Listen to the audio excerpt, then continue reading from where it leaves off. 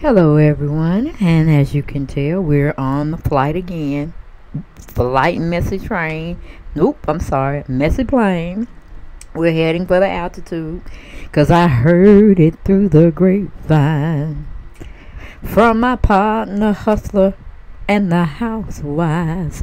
He said that them two are fighting with one another allegedly, because the other one wants to come back, but Marlo say no, no. No, no, no, no, no. Yeah, we heard it through the grapevine. From none other than Hustler and the Housewives. Yeah. Check them out, y'all. YouTube channel. Hustler and the Housewives. Okay, he's a very good blogger over there doing his darn thing. And then when I check him out, I was like, Lord, him and that scrolling a piece of paper. But he said something exciting on his channel today that I was like, what? Is it paradise over there? Is it fighting in the paradise over there with Marlo, Hampton, and neneleakes? I'm like, what happened to all of the chitter chatter, all of the posting on social media, especially on Instagram, that they were out and about and partying with one another?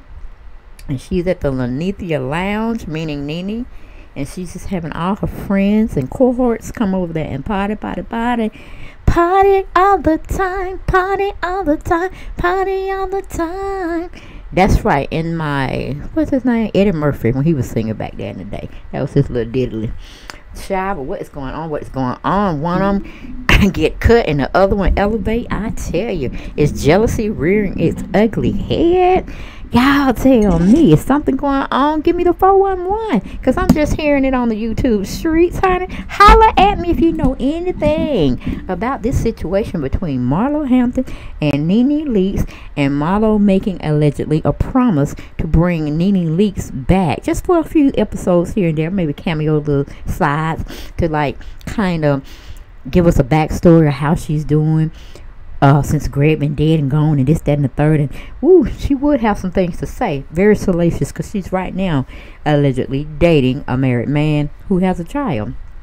Okay, and the wife is not happy about it. Okay, all down there in North Carolina. Okay, and Peter Thomas happened to be the one that set them up.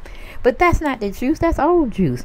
What we talking about now is this new juice that's being poured from the grapevine, okay? Because like my Marvin Gaye boys, I heard it through the grapevine. How much longer will you be mine? My friend, how long will you be mine? My friend, Nene, if I don't bring you back on the show. Yeah. Or would you let me go? I'm like, isn't that the Bopsy twins, child? Is that not the Bopsy twins? They got on the same outfit. And of course, what's this? She was at, hold on one second. Hello? Yeah, who it is? I know who it is. I'm taping. I'll call you right back in a few minutes. Alright, bye. Okay, guys, that was my cousin out of town. Had to get that call. But anyway, yeah, get going back now. Don't let me stop. Now, don't let me stop just because I had that little interruption, that brief intermission, okay? But let's get back to the story at hand. We on the mess plane, and we riding at full altitude, and we are climbing heights, okay? Till we get to about 43,000 feet above air traction, okay? But yes, Nene might be, ooh, she's sitting over there. Let me see, she messing with a married man. She's not really happy. She's going through a midlife crisis. Her friend Marlo has pretty much taken her spot, and she's living the life that she once lived, okay? Could you smell jealousy? Could you smell discernment? No, it's not discernment. It's not detriment either. What is it, guys? I'm drawing a blank here. It's not is it rearing of the ugly head, jealousy, greed? and profitability for somebody else but not her. Ooh, what does Nene feel? Ooh, what does Nene feel about Marlo Hampton? Because that used to be her best bud. They used to always be hanging out together, talking about each other, talking about everybody else around them, and just having a good old time. But see, Marlo Hampton saying it's time for me to have some financial stability here. Some financial stability, because I have 2 young nephews I'm trying to raise for my sister, or help her raise while she's being incapacitated and trying to get well. And I don't need Nene to be bringing me down, because she'll probably try to take over everything, and then I'll be back in the shadows. But right now I'm in the spotlight, living my life. Let's go crazy. Spotlight, I'm living my life. Let's go crazy. That's what Marlo probably trying to say. She don't need no man no more. Well, she really needed a man. She's always by herself and getting them dollars however she could, okay? But we don't go in her past. We're going to talk about her present and move on into her future. But she got her peach. She solidified herself. And yes, Nene helped her get it. And do I think she's wrong? And she is being accused of not trying to bring Nene back at this time on the show. And she was like foretold to do that. And she failed miserably. I can look at it from 2 different phases. One, Nene is a hard cookie to try to crack, and then, or I should say nut, trying to crack open, because she wants things her way and she only sees it her way. And with Marlo being her first season as a real peach holder, she don't want to have to compete against Nene. She don't have to grovel down at Nene, and she don't want Nene to probably say, girl, I got you here, I could take you out of here. You know, this kind of, you know, negative reaction and daily dialogue, or weekly daily dialogue they have to go through for us taping, and then doing their confessionals and this, that, and the third. And it just might not be a good look for Nene if Marlo comes out and say something, you know, horrific about Nene in her confessionals. You know what I'm saying? So I'm like, are we what do you call it? Serving? Serving? No, it's not salvaging. So I guess serving. I can't think of the name. I can't talk tonight either. But it's like you're serving a friendship. So I'm like, wow. They've been friends for how long? Ever since I know Nene, there was a Marlo. At least in that 3rd season, I believe, of The Housewives. And I can't see them just really going down the sewer together. You know, Marlo don't like the sewer. And Nene, she's just swimming down there, and she don't know why she's down there. Because, like I said, she's grieving. And she's having a midlife crisis. At least that's what I put her as. So, but she wants to be back in television, because her friend cynthiabailey has already solidified a Big Brother role over there, that I had heard through the grapevine, through the YouTube streets, you know, it was all allegedly, that her and Tiffany Pollard, aka We Love New York, was going to be on Big Brother. But that didn't pan out. So it's like, what does Nene have going on at this point, other than doing local radio broadcasting, being a personality on their platform here and there, and then she has the Lenithia Lounge, and other than that, you know, has her well completely dried up? I don't know, but like I said, I heard it through the grapevine that Marlo don't want to give her none of her time. Baby, not in person, not in private, and definitely not on the show. Oh, yeah. Marlo say, baby, I love you, but I got to go. Oh, yeah. I'm like, poor Nene, everybody just leaving her, honey. They just leaving her in the dust. But of course, when you do dirt, and by her own words, her own admission, when you play dirty, wait a minute, what she said? When you play dirty, you can never win. So that might be true to Nene. You know, when she played dirty, how can she plan to come up on the other side of a mountain? How can she come up on the other side? Because she knows she said some dirt. She said some dirt about Kandi. She said some dirt about other players on the Real Housewives of Atlanta, what they have to do to get what they get as far as spin-offs and this, that, and the third. And you know, they not taking up for one another. They backbiting. I'm like, didn't you do some of that, Nene, yourself? Didn't you do some of that, girl? Didn't you do some of that yourself, some girl? All right. So it's like hers out, Portia out, Phaedra out. Sheree Mal will be out because she ain't got no storyline. So what do we have? So my thing is, Marlo may or could have, but they've already taped. It's wrapped up. It's a done deal. Nene will not be seen more than likely on season 14. Now 15, I don't know. But like I said, I really would need to have Marlo try to focus on Marlo. That them Bopsy twins again in them dresses, okay? But of course, Marlo wears them well, much more so than Nene. But I would have to say, I would, if I was Marlo, you know, if Nene is showing me some kind of discord right now, or she's feeling herself and just trying to lay low and be with the man, or married man at that, close your legs to married men, Nene. That's what you told Kim Zolciak, but I guess it doesn't apply to you when you're put in that same situation, okay? But if I was Marlo, I'll go on and continue to do what I need to do for myself and for my family, especially those two nephews. I would try to, you know, be the best housewife I could, so they'll keep me on. But season 15, 16, 17, she need to bank her money. And, you know, still keep relations with Nene if Nene's willing to do that. Because, I mean, just because she's on the outside looking in, she was once there. She could have still been there, but she overplayed her hand.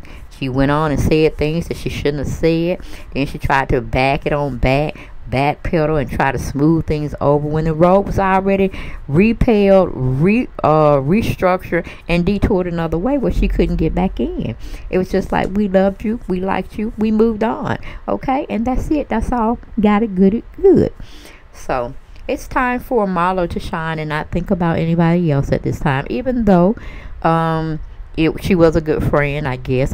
You know, they played like they were good friends, even though Nene looked like she took more advantage of Marlo and Greg when Greg was alive than she really did, as far as fostering a friendship with her and keeping it kosher.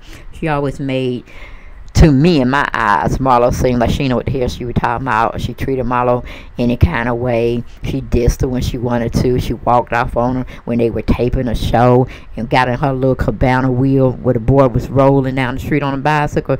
You know, like in Asian America, when they get in that little cute little thing and then they be pedaling their bike and pulling them along like a baby carriage. She left Marlo there high and dry at that table and went on about her business. I mean, it's like Nene just never apologized for her bad behavior or her bad demeanor at all. And that's why I said, no, it's time for Marlo to shine. And if Nene will still be there, then they can probably salvage something or whatever. But Nene probably treat Marlo just like she treated Cynthia. When they don't want to kiss her ass no more, she don't have no time for them. But, you know, like I said, Cynthia brought Nene back when she had to call herself, you know, living a high life in Hollywood, and they didn't want her anymore, and they had closed some doors to her out there. She wanted to run back, and that's how she got back through Cynthia. And then she tried to take over the whole show again. I just really feel that's what Nene's going to do. If Marlo provides that little opening for her to get back in, she's going to come in thinking she owned everything. She started everything. She is everything. And pretty much we have beat that dead horse, and we don't want to resurrect it at all, okay? We know. Okay, but you still got OGs on there like Kenyamoore, Kandiburruss.